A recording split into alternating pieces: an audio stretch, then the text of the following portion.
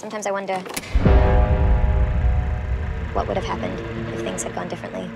I don't think he would have wanted us to stay in the past. First test of the Mark 23 that uses infinite interdimensional energy. But what if I can change things? I would say that everything has a cost. Miss Stark, we have sightings of the IMA organization approaching one of our complexes. It's been 20 years since my father took down IMA. Now it's my turn to finish them off. Access granted. Welcome, Mr. Stark. I'm on my way. Whoever you are, this is not going to end well for you. This can't be possible.